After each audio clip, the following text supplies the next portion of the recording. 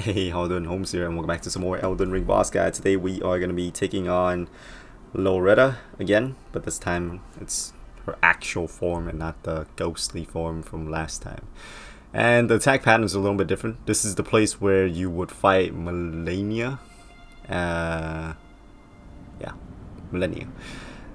But you have to get through this bitch first before you can get to the main bitch. So here we go. We're going to be doing pretty much the same strat. So she still got her swords, like flying swords, her magic shots. If you guys never fought the previous one, like the ghostly one I was talking about,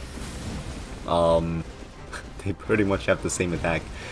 And I think this one's a little bit more higher level, I would say, because when it comes to phase 2, it's a little bit different in phase 2 compared to the first, like the ghostly one. So I'm gonna stay with the same strat here and just bait her to do an attack and then go in for an attack. So once she does a swing, go in for a jump attack. The horse stomp, going for a jump attack. She's doing another horse stomp. Alright, I welcome it and I got hit. So let's back up a little bit. Yeah, after you do one attack, just get away.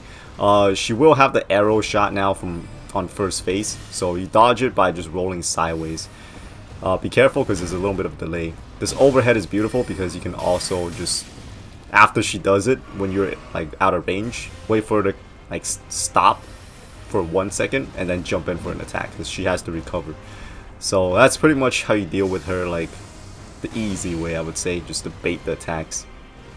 I mean, you can go in close and try to like stay near the horse's butt or something like that, but if we do that, she's gonna use her halberd and then she's gonna have like this 3 to 4 hit combo. And I don't know, I just feel like it's really annoying to dodge all those. So baiting the overhead is probably the easiest. And same thing, you know, the arrow shot, dodge it to the side. Swords, you pretty much just strafe that. Magic shots, you can either strafe it or you can dodge sideways.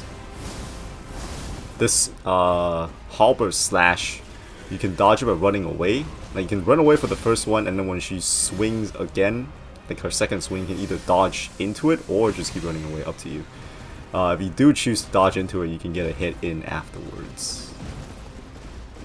So 1, 2, see, you can just dodge into it and then get a hit in afterwards. Overhead, going for a jump attack. Really think either two-handing a weapon or dual wielding will be pretty useful for this fight, since we're not gonna block. I don't know if blocking is ideal for this. Maybe there's an opening for a counter attack that I just don't know about. But yeah. And once you drop her health down below 50%, she will then go into this quote-unquote stage 2. So when she spawns the sword, there's like 2 sets now. So you shoot the first one and then she's gonna shoot the second one. Dodge it the same way. You can just strafe it left or right. Her magic shot will now have 4 to 5 hits. I couldn't see if it was 4 or 5, but you dodge it the same way. I believe she has a unique halberd attack as well. This, was that a quad arrow? She shoots all 4 of those arrows. You dodge it the same way. Like, it's supposed to be intimidating or something, but I don't know, but you dodge it the same way as you would dodge the single shots.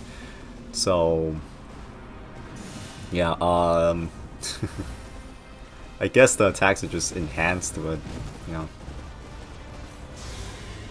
there's nothing too different. Alright, here's the special halberd attack.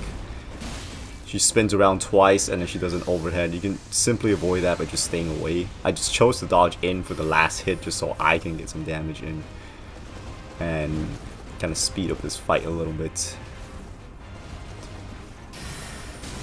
Since she's on horseback and you can't be on horseback, and she has like all these spammy attacks, and also the ones that's not spammy hits super hard. I don't know, I feel like baiting is just the most effective strategy for her. See, I didn't wait for her to recover during that swing. That's why she had like the continuation combo. That's what makes that dangerous, and that's why I mainly choose to attack when she does the overhead slash with the halberd, because I feel like the recovery time, it's easier to predict, I guess, for her. If she does a swing, there is still a recovery time, but I always like more or less miss it. sometimes, like, if you know the timing for that, you can do the same thing. It can just be the same as the overhead halberd attack, but if you can't catch the timing, just stick with the overhead. I feel like that's a lot more easy. See, she just does that, and then you can see like the horse is like recuperating from that jump or something, and then go in for that overhead.